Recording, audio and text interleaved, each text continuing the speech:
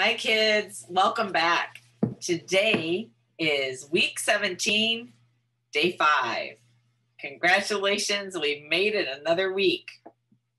Our highlight verse today is 2 Samuel 12, 7 through 9. Let's look at the King James Version first. And Nathan said to David, "Thou art the man. Thus saith the Lord, God of Israel, I anointed thee king over Israel, and I delivered thee out of the hand of Saul. And I gave thee thy master's house, and thy master's wives into thy bosom, and gave thee the house of Israel and of Judah.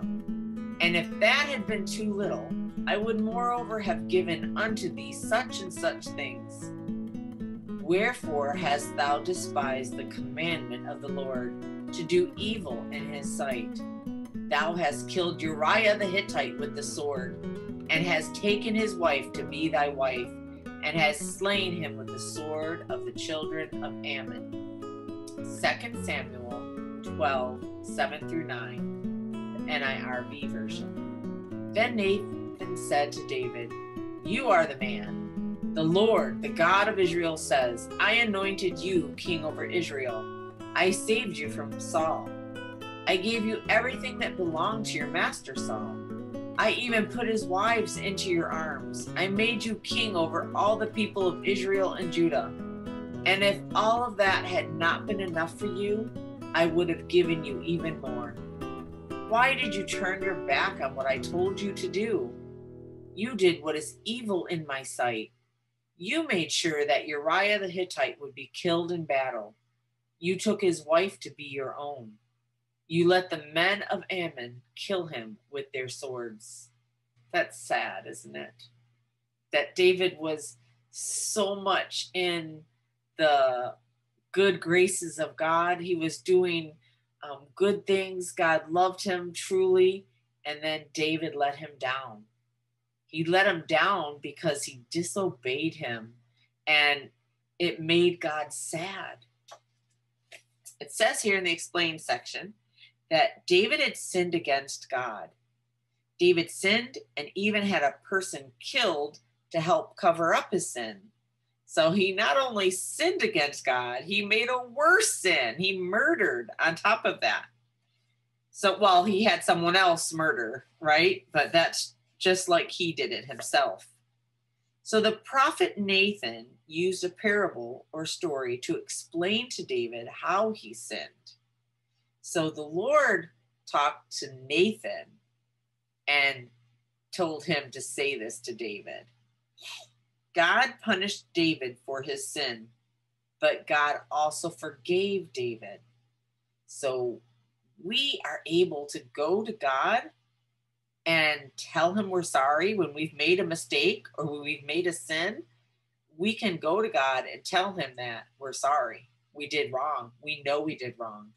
And he will forgive us. He is good to forgive us. We still have punishment, though. So I think you can recognize that even when you say sorry to your parents, they still have a punishment for you. Sometimes they go lighter on the punishment or they take it away early, but there's still usually a punishment. So David chose to disobey God. And using a story, the prophet Nathan explained to David that he had done wrong to a good man. And David understood his sin and was sorry. God forgave David, but David still had to suffer for his sin. So how do we apply that to our life? It says here, Jesus paid the full punishment for our sin so we can be forgiven.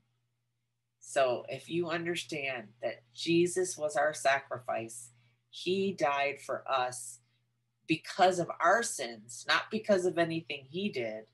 It wasn't his sins, it was our sins. He died for us. Now, we weren't born then, right? So that means he died for our future sins as well. So whatever we've done before, whatever we're doing now, whatever we do in the past, Jesus died for all of those. But that doesn't mean we go on sinning. because like it says, we will still suffer for our sins. And because of what Jesus did for us, we don't want to sin again. We don't want to hurt God, sin against God. We want to please him. And the more we know about our God, the more we'll want to please him and not sin. So it says, use the jumbled words to help recall Psalm 51:10. Then write the verse. So there's a picture I'll show up on the screen, and you can use these words to write out the correct version of Psalm 51:10.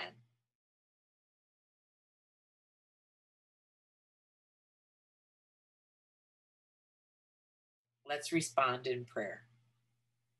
Jesus, thank you. Thank you for paying the ultimate price for my sin so I can be forgiven. I love you in Jesus' holy name. Amen. Now it's time for our memory verse.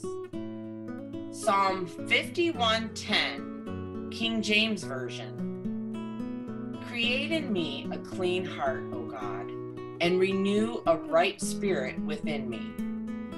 Psalm 51:10. And now for the NIRV version. Psalm 51:10, NIRV. God, create a pure heart in me. Give me a new spirit that is faithful to you. Psalm 51:10. And let us give thanks for the word of the Lord. Amen. Great job. Have a great day. See you next time.